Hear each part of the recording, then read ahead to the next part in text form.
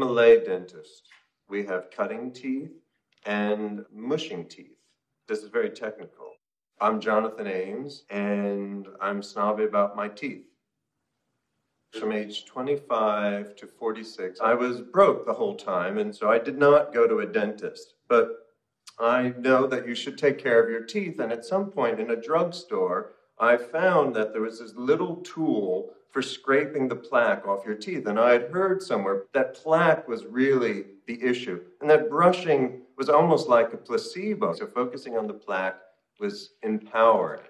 I couldn't handle anything else, but I could remove this little bit of white plaque. So in 2010, I went to a dentist. Didn't say anything about the tool. I thought the hygienist might feel, threatened. She said, "When was the last time you had a cleaning?" And I said, "I think it's been about 2 decades. And she was like, "Oh my God." She almost stepped back. She said, "This is going to take more than one cleaning." She gets in there for about 15 minutes. She removes the mask. She goes, "You know what? I don't know what you've been doing, but your teeth are in great shape." I just, I let the world know. I'm so great. I'm a great self-dentist. You should just pick this thing up at CVS. My teeth are invincible. Even though, I don't have appealing or attractive teeth.